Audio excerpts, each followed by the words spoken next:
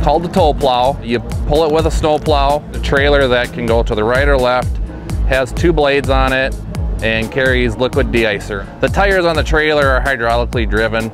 They can turn out at an angle which shifts the trailer out, and you can drop the blade, which that'll clear a whole nother lane of traffic. That'll clear an entire 14-foot driving lane other than what the truck has taken. So the purpose is to take 2 lanes with 1 truck and driver. As you plow it off, you put chemical down behind it, and it's 1 pass and it's treated. Everything on the truck is bi-directional. The trailer can go right or left. There's wings on the truck that can go right and left. It's very universal.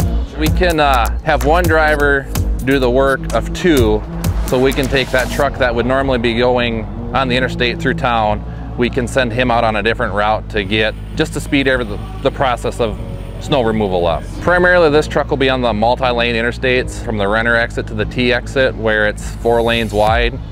So we'll take up 2 of those lanes plowing. This is the first one for the state of South Dakota. All of our neighboring states have them. North Dakota, Iowa, Minnesota, Nebraska, they all use them.